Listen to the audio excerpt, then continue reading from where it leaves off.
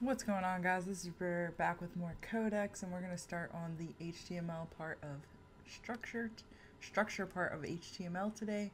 And it looks like number 8 is blueprint. So let's get started here.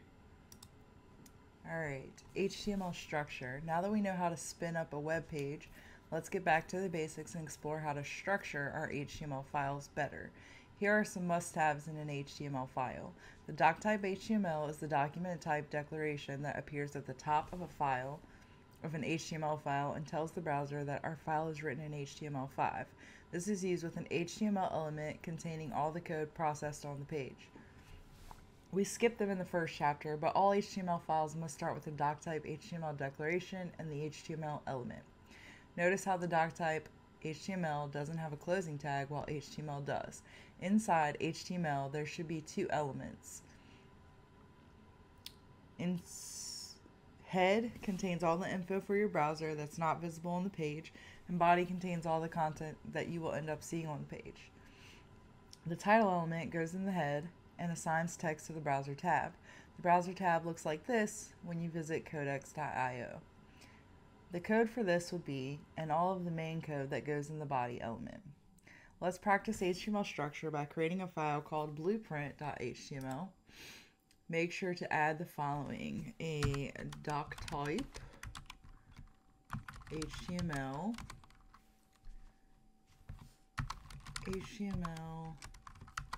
head /head and /HTML, but inside that we need the body. Alright, make sure you have a head element and a body element with a paragraph. So here we need a paragraph. This is our paragraph. And then in the heading, we need a title. We're going to call this blueprint. And let's run this code. This is our paragraph. All right. You now have the blueprint that you can use for all future HTML files. Complete.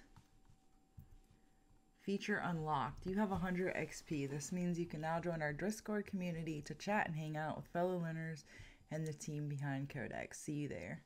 All right, we'll do that later. Go to the next one. All right. The next one is a family tree, parents and children. The elements in our HTML file are arranged much like a family tree. Most individual elements can be parents with one or more child elements. For example, doc type HTML, head, title, head, body, howdy there. This means this is italicized. Here are some relationships. Head and body are children of HTML. Title is the child of head. I is the child of P and grandchild of body.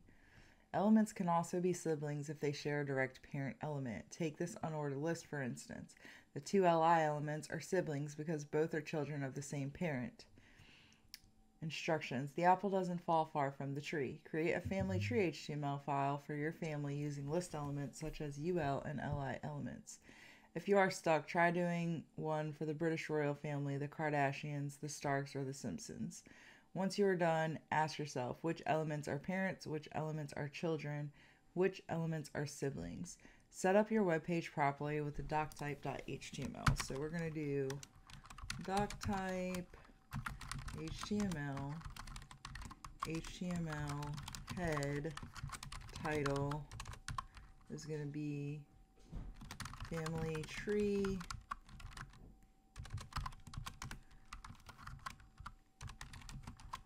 and then we'll do the body.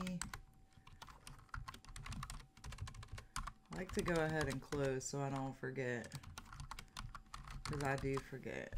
All right, so that's the body. Paragraph.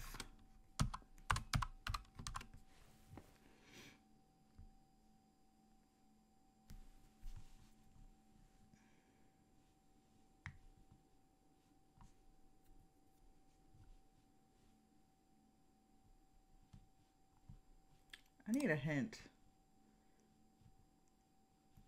So we just put the list. I'm going to...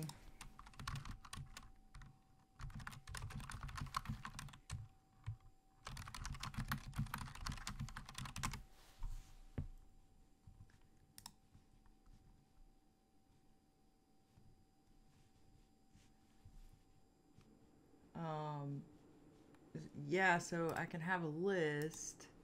I think I'm trying to make this...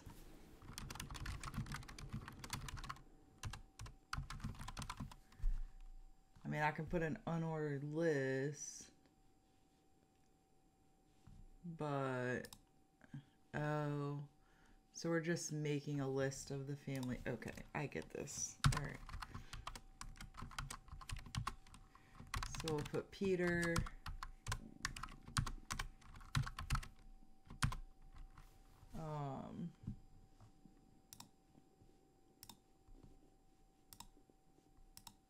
I forget what all their names are. Lois.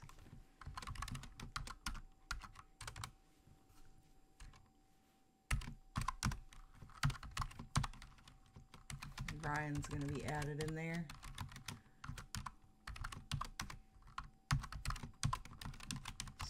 Stewie.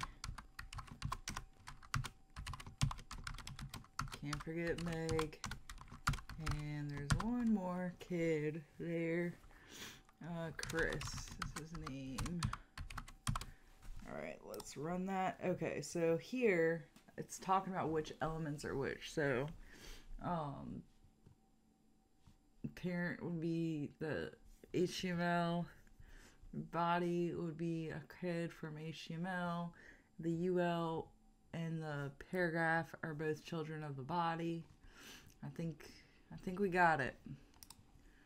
So let's go and move on to the next one.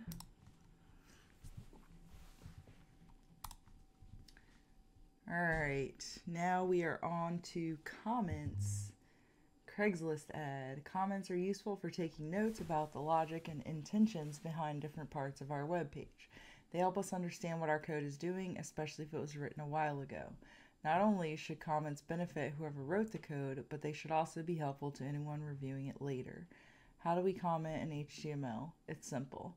I am a comment and I'm not a comment. Everything's surrounded by that and that. Comment markers is ignored and not rendered on the browser. Inline versus multi-line. Comments are super flexible because they can span multiple lines. They can also be used within an element. No, it isn't recommended that you be excessive with comments. They should be used sparingly and be removed when no longer needed. Craigslist is a website that looks straight out of the 90s. That's because it has stayed roughly the same. It was started by Craig Newark in 1995 as an email list for his San Francisco friends. Today, the company does over $1 billion a year in revenue. That's shocking. Operating from a tiny office. Here's a screenshot of a Craigslist ad.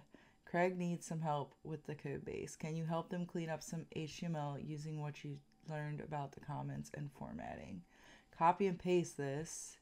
Don't touch anything yet. Run this file to see what it looks like. So we're going to copy that, paste it, and run it. Okay.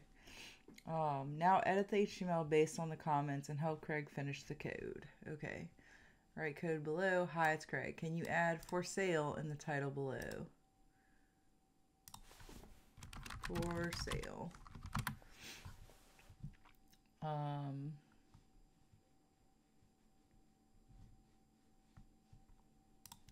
So I guess like after I do that, I can delete it, right?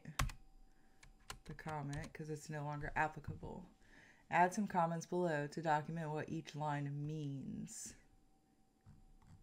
So we need to do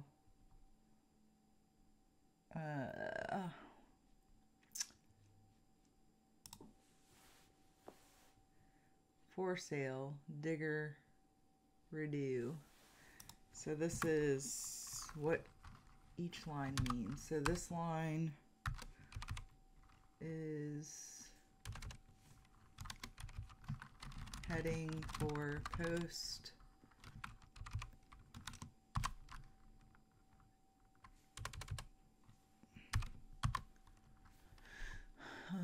this line is the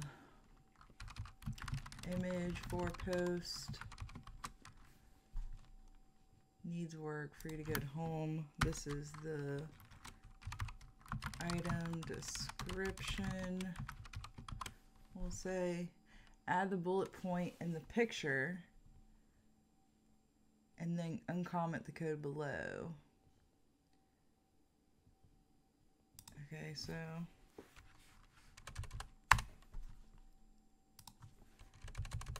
add the bullet point, delete. All right, there's that. Why did the for sale not pop up? Hold on a second. Oh, because that should be on the tab, which we can't see. So, all right, guys, we have completed 8 through 10, I believe, on the structure. So I'm going to go ahead and end this episode here, but you guys let me know what you guys think of Codex so far, and I will see you guys on the next one. Thank you for hanging out. Bye.